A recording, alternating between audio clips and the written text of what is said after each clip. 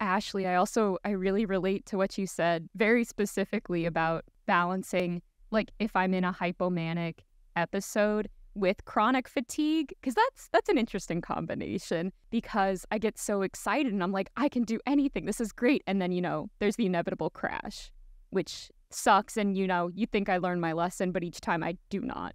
Literally never.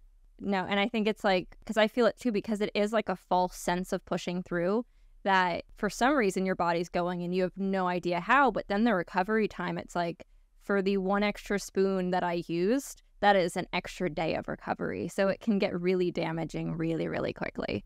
Well, and I think that that's the idea. And I think that's probably why people with health conditions, I know other people in my life who like have no issues with taking breaks. It's part of their life. They're feeling good. And I think a lot of it is like health dictates so much of what you can and cannot do.